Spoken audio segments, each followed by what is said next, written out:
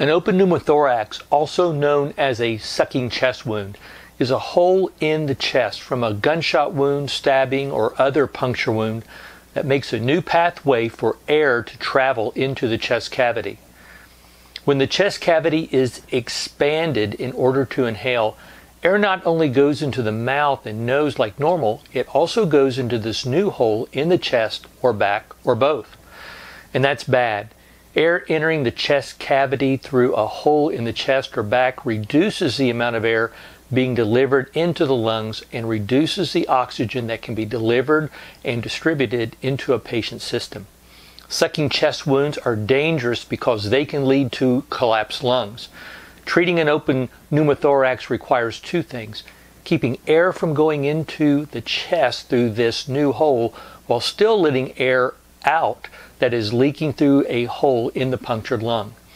It can be difficult to identify when a penetrating wound to the chest is sucking air or not, because they don't always make a noise. So let's talk about how to identify and treat open pneumothorax.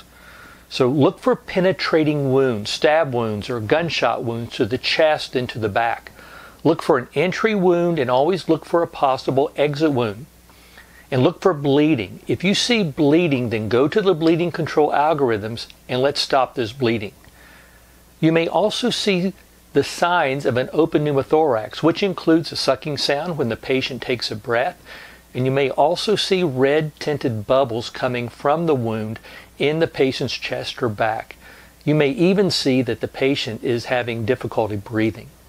So let's get out my trauma trainer and let's take a look at how an open pneumothorax may present. You may see bleeding, and you also may see air bubbles escaping from the wound site.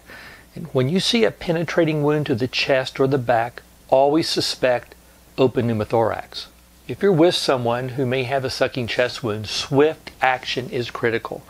We need to apply a chest seal to the wound, and hopefully you have a commercial chest seal in your first aid kit. And if not, I'll demonstrate how you can improvise a chest seal later on in this presentation. Most commercial chest seals are venting. That is, as pressure builds up inside the chest cavity after the seal has been applied, the seal will allow the air to escape through the four passages built into the chest seal.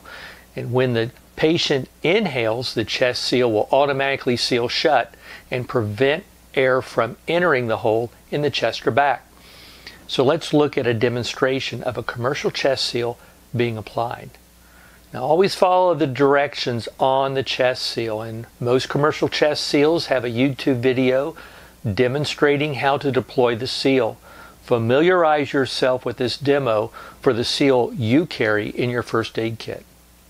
Dry the skin around the injury site as much as possible to provide the adhesive on the seal a dry area to stick to.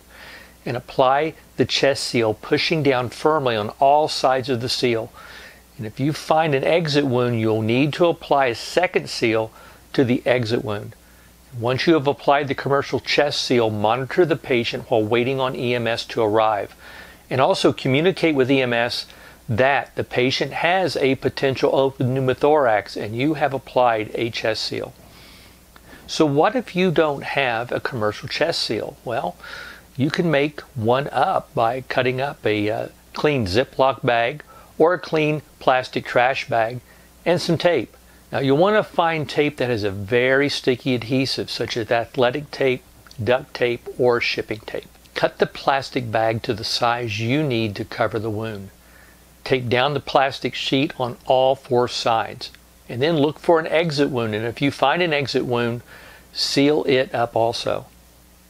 Once you apply the chest seal, be alert for signs of a collapsed lung, also called a tension pneumothorax.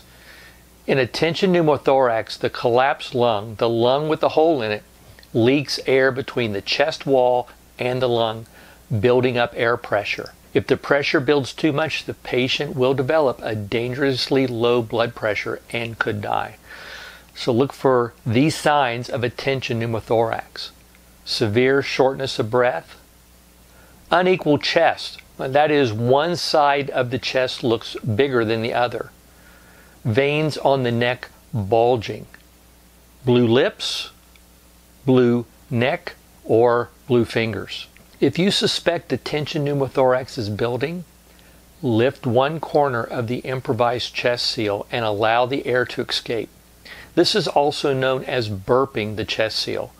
Once you allow the trapped air to escape, press down on the corner of the chest seal and continue to monitor the patient. Now, this patient requires immediate, fast evacuation to the hospital. Keep EMS informed of your interventions so they may place a priority on this patient.